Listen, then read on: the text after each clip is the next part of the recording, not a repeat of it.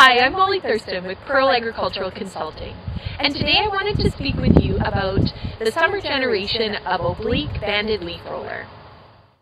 It's early July, and as we get closer to the 500-degree day mark, growers should be looking at their orchards and determining whether they have a presence of summer generation of OBLR.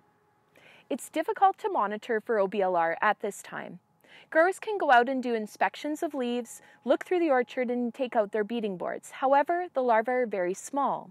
We've included a number of images of larvae along with damage from both the first and second generation OBLR for growers to be looking for in your orchards.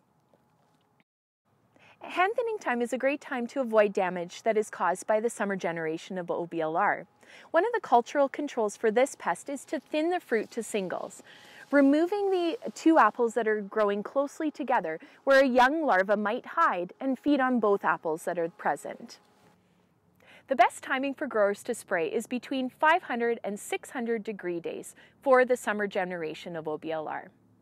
After the 600 degree day mark, the treatments tend to be less effective, and it is more likely that growers will get damage from the second generation larva present in the orchard.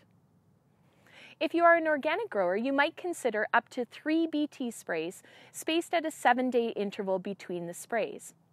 Alternatively, there is also Entrust, the spinosad product available for organic growers, and Pure Spray Green horticultural oil. For conventional growers, they may use these sprays in addition to many others. We also have Alticor, Exirel Harvanta, and also the spinosad product Delegate available to growers, along with many others that are listed in the production guide, which is located online, or as well as the mini production guide that is found in the BC DAS model for OBLR.